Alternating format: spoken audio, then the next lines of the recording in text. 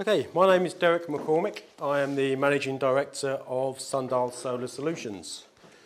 We are a specialist renewable energy company. We are the technologies we install are photovoltaics, heat pumps, mechanical ventilation with heat recovery, and solar thermal units. We are based down in Devon, based in Oakhampton. This is our office. We've got PV, wind turbine, although the wind turbine doesn't generate a lot, not as much as PV. Why are we here? We were asked to, if we'd like to install the PV systems onto the demonstration house here to show what can actually be done with the technology, which we agreed to. The installation on this property is a 1 kilowatt system. As you can see, it's roof mounted.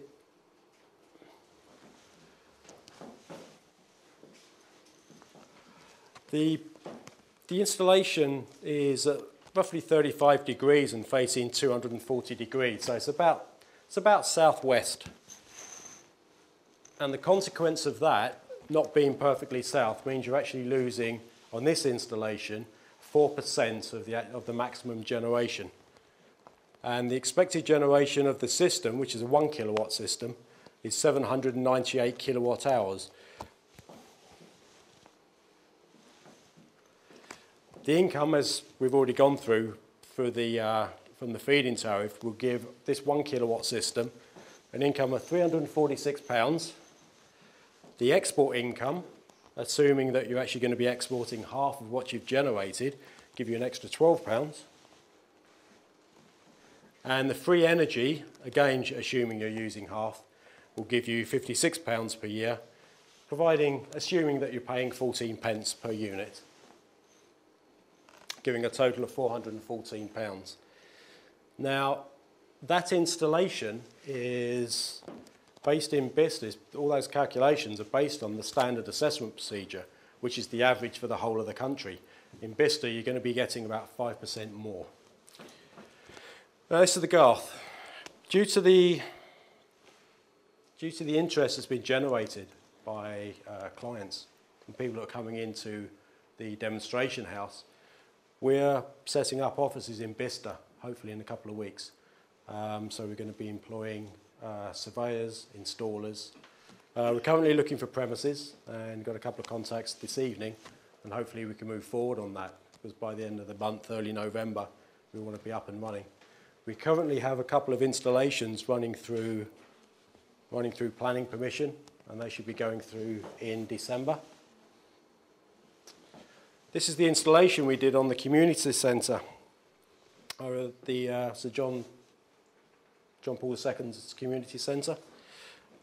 This is a 17 kilowatt system, and one of the stipulations we had was that the installation should not be seen from the public highway. So a lot of thought went into the actual installation to get 76 panels on that roof without it actually being seen from the highway. And you can just see it, because we were standing on the box when we took a photograph, because we wanted to see it. So the installation process. There are a number of different programs you can get on the internet to find out how much you can actually get on your roof, and Cocoon's a very good system that you can use. We would always insist that you have a site survey done. We will always conduct a site survey. It doesn't cost you anything. And during that site survey, we'll check the area to see what you can actually get on your roof. We'll measure the pitch so that we can be able to accurately tell you how much you're going to be generating. And also the orientation. Because as you were saying, the closer you are to south, the better the generation. If you're facing east or west, you'll be losing about 14%. Yeah, about 14% of your generation. So if you're southeast or southwest, you're only going to be losing about 4%. We will, during the site survey, we'll be looking at the structural integrity of the roof. We need to make sure that when we fix the panels down to your roof, the wind isn't actually going to rip them off. The weight of a 4 kilowatt system, which is about 16 panels.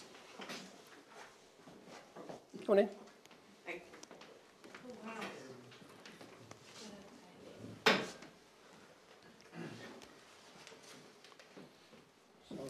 That's all right.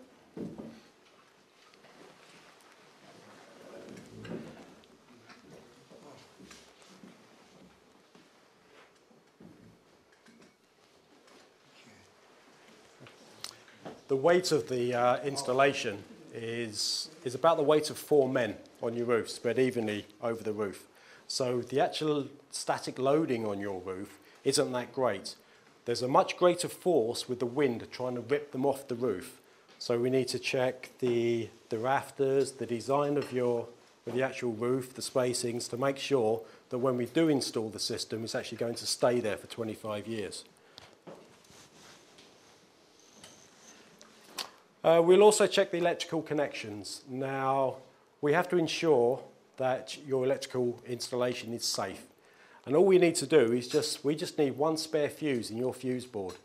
Now, if you haven't got one, then we will put in a small consumer unit, which will have a couple of spare ways in it, and we'll connect to that. And then your PV system will connect into your fuse board.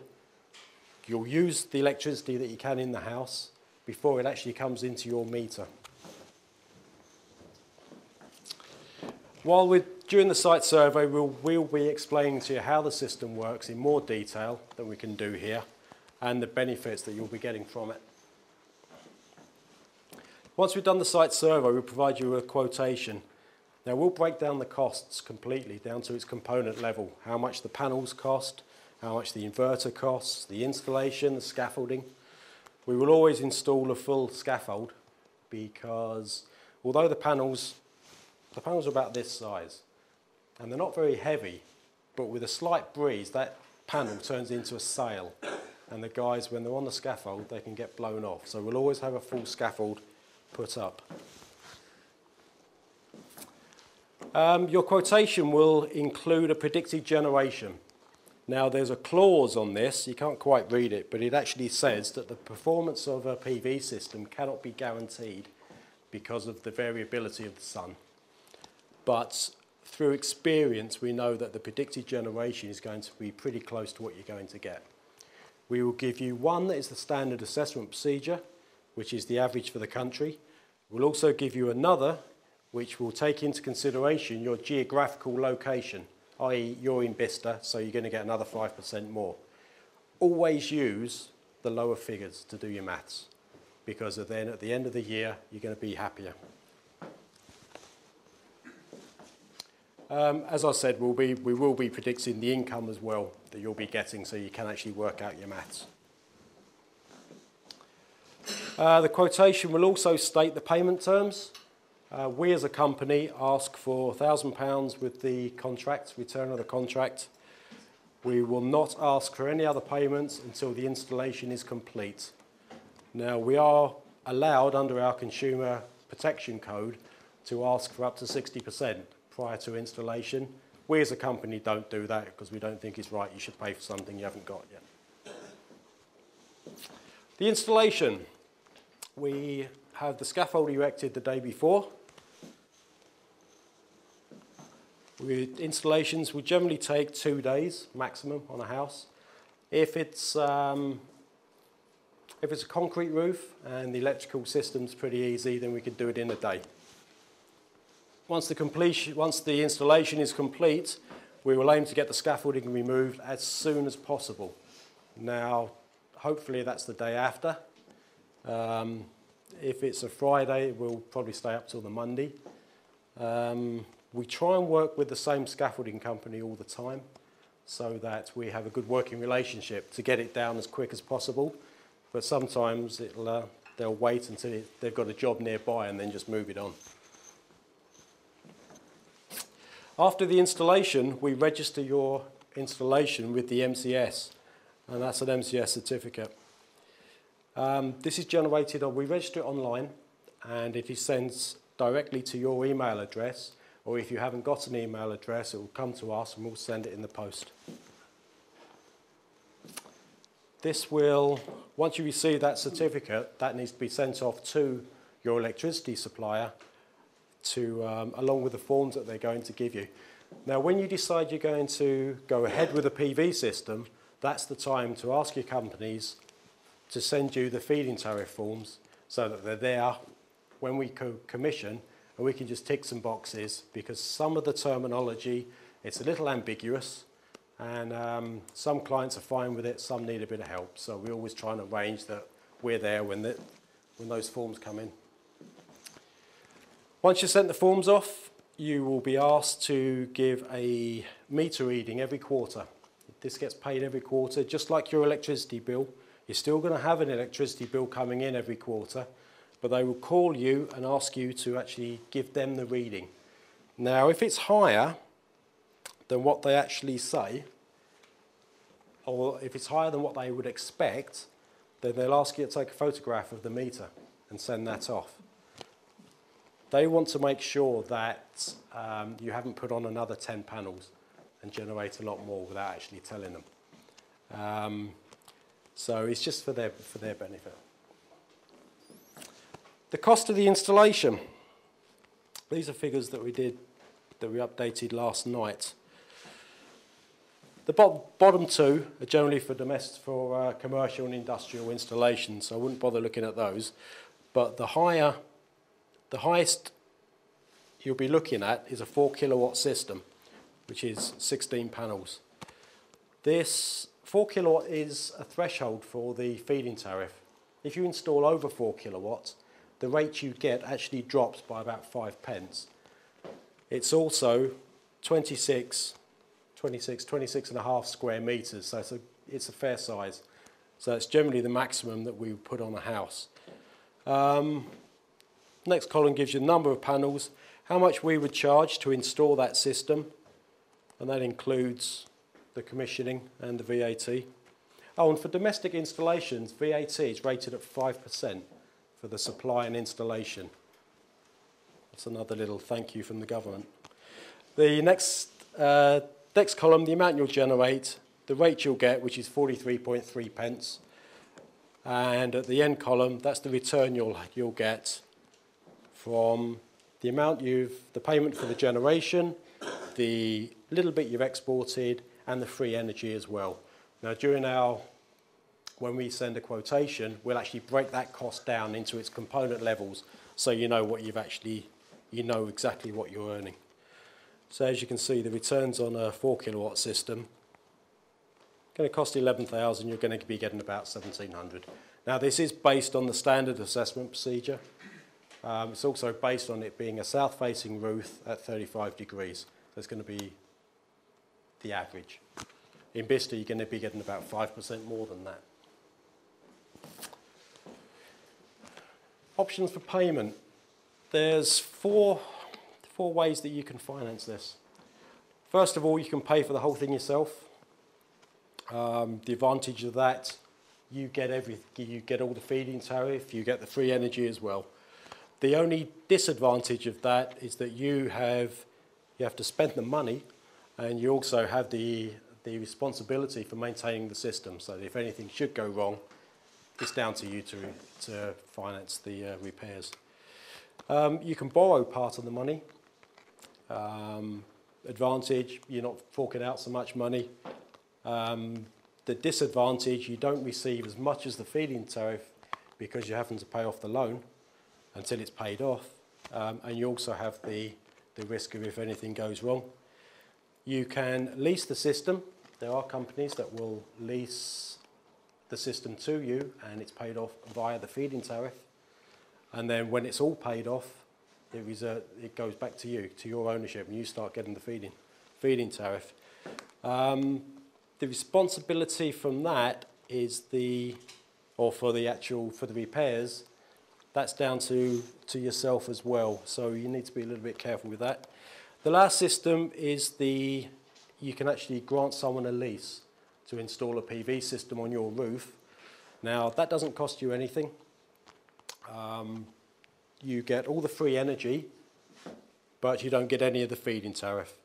And the other advantage of that is that if anything goes wrong, it's down to the people who you've actually leased your roof to, commonly known as a rent-a-roof scheme. And that's it from me. Thank you very much. Any questions? If I may, on roof type, Yep. you mentioned concrete tile. I presume Yep. that's concrete tile. Can you put on thatch? I don't have thatch. No. No. But what about slate? Does that alter the costs a lot in terms of installation? No, slate costs us more money because it takes longer to do. With slates, UK slate roofs have always been a problem. We've come up with a system by where we actually use a mounting system now, which is about the width of a slate. We take the slates off, the mounting system screws onto your rafters, goes over the bottom slate, and effectively it replaces that middle slate, and then the top one will come over the top and make a seal. If there's any possibility that any wind could actually get underneath, then we'll put some flashing or some soakers underneath. Apart from thatch, I don't know of a roof that we can't actually attach to. There are many, many different systems now. I asked the question because I went to the Home Improvement Exhibition 2 years ago, Yep. and Chav, the builder, said it was very quick, sir, because we drilled through your slates and Yeah. We've got a really good mastic. And I Yeah. said, thank you, I'll go elsewhere. Yeah, that still happens. I was at, we were in Totnes a couple of weeks ago at the Transition Totnes show, and there was an installer showing a film of an installation, and they were drilling through the slates. I've spent 30 odd years in property maintenance. I won't allow our guys to do it. I think next year it's going to be banned. Yeah, no, we don't drill. Another question, if I may. Yep. The reduction in the feed-in tariff was predicated on the unit cost of things like panels coming down Yep. and greater competition. That's right. Is that happening? And supplementary, if I may, is the efficiency of panels improving? Yes. The cost of panels has dropped by 40% this year since Christmas. When the feed-in tariff started, we were charging about £16,000 to install a 4 kilowatt system. It's now down to about 11. We're still charging the same to install, but it's the cost of the materials, specifically the panels. Inverters, they're roughly about the same, but the cost of the panels has dropped by 40% this year alone. Yeah, so yeah, it is. And the efficiency question? The efficiency, they're gradually improving. Panels that we were getting a year ago, which were 200 watt panels, they're now coming out at 250. That's pushing the limit now of what the efficiency of the cells they can get. There are more efficient panels. The technology is changing all the time. And it's all the efficiency really means is how big the panel has to be. It doesn't have a lot of bearing on what it's going to produce in the whole year. But it helps, but it's not a direct correlation between the two. There's no water in these panels, is there? No. These purely produce electricity. Pumping water, right? No, the solar thermal panels are a completely different construction. Oh, there's other systems. Yeah. What warranty do you get on this equipment, and what's the usual maintenance costs over the 25 years? Right, the warranty on the panels are, generally there's a guarantee for 5 years. Some manufacturers will give you a 10-year guarantee. The warranties, manufacturers' warranties, they will state that after 10 years of operation, the panels will still be generating 90% of their generation. Right. And after 25 years, they will still be generating 80% of their generation. Now, talking to the panel manufacturers, they would expect the degradation to be at least half that. So after 25 years, you should really still be generating 90% of your generation, but the warranty is for 80. And what's the maintenance cost like to be? You mentioned that's down to you, the householder. Yeah. What kind of figures are we talking about? The one weak point in the whole system is the inverter. It's a piece of electronics, and it will break down at some stage in that 25 years. Now, when that will happen, we don't know. You can say 15 years. Now, what happens is the capacitors in there, they become faulty. They arc through and they need replacing. Now, it's not generally swap out and put a new one in, but you send it away and get it repaired. Now, what we do as a company, we'll actually give you one temporarily so you can carry on generating while yours is being away. It's being sent away. Some repairs we can do ourselves, others that go back to the manufacturer and they repair them themselves. You can buy extended warranties on the inverters, which are a couple of £100 for every 5 years. And what I have noticed is that up to 20 years, it costs you a few £100. To get an extra 5 years, the cost of the warranty doubles.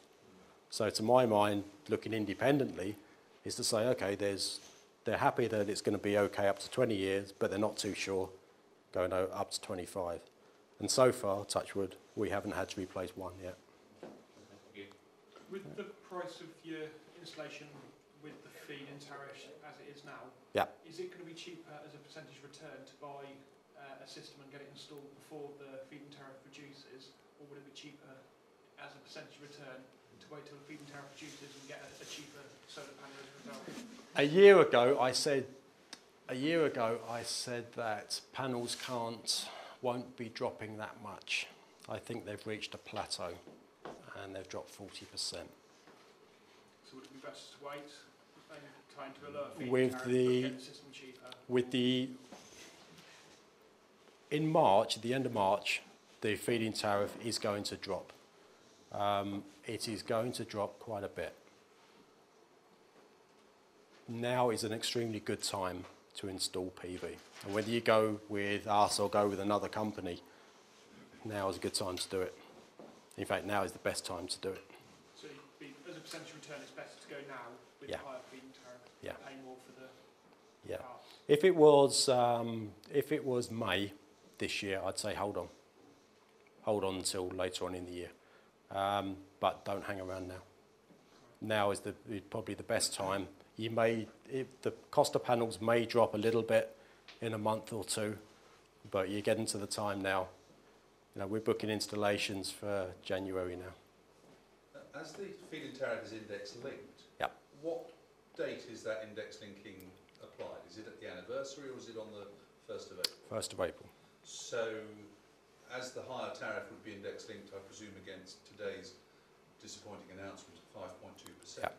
Actually, that's quite a generous tariff, and the gap is getting bigger. This year the tariff went up by 4.8%, and this year it looks like it's going to be set for 5.2. So, yeah, I mean, even the inflation rate is better than the money you're getting in the bank. And the tariff for year 3, 1st of April, Yep. that will or won't be index linked on installation, not index linked, I suspect. No. That will So actually the start off for the free, gap is and getting yeah, even bigger. yeah, Okay. it will. Once you're signed onto the tariff, you'll have that for the whole 25 years, and that will go up every year. Now what the tariff is going to be set at, we don't know. It is going to be less than what they originally said, purely because the amount that the panels dropped, the cost of the installation has dropped. You'll notice that the figures quoted was the retail price index and not the computer, the other lower on your diagram. Yeah, it's RPI. It's rated on the inflation rate is RPI and not CPI. But Yeah. index link, whatever it is, use always the lower rate. Not this. This is the higher one. Yeah. Yeah, this is linked to the RPI, the retail price index. That works in our favour. Yeah. But it's liable to change, then, isn't it? It will always be linked to the retail price index.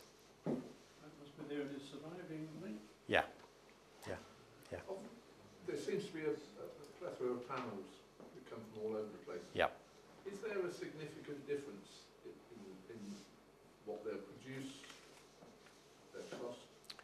The top level, no. But how long they will actually last for, we don't know. If a manufacturer is saying they'll guarantee it to produce 80% in 20 years, Yeah. then does that indicate it's a good one, or No, that's a standard. That's an industry standard. right? There are some companies which will give you a longer guarantee, give you a 10-year guarantee, and we'll say that after 25 years you're going to have 90% generation. And it really is a case of trying to find independent verification as to how good the panels are. We as a company don't trust manufacturers. We always try and look for independent information. Where can I get that? Various studies that are going. One that we often use is one by a German magazine called Photon, and they have, I think it's 50 panels in a field, and they measure the output every month and they publish those results. And that's available through the net, is it? Yeah, you can get past results on the net. If you want the up-to-date information, then you need to subscribe to the magazine. But again, it's a magazine, and it's a tool we can use. Yeah, it was pointed out to me once, well, do the people that are coming top actually advertise in the magazine? I'm like, well, okay, I don't know. Yeah. So I came into it halfway through, Yeah. I'm sort of quite boggled by figures and Yeah. this amount and that amount. Yeah. At the end you said that if you buy your own, that's good because you get all this, but financial costs, Yeah. the disadvantages. Yeah. When you came to like the free ones that they offered, Yeah. the rent roof, Yeah. is that actually a good idea then? If you want free energy, yes. There are different... The only real downside to the rent-a-roof scheme is you're leasing your roof to someone else for 25 years. So that if you come to sell your house, you have to find a buyer who's prepared to buy it with the roof rented to someone else. That's the only downside.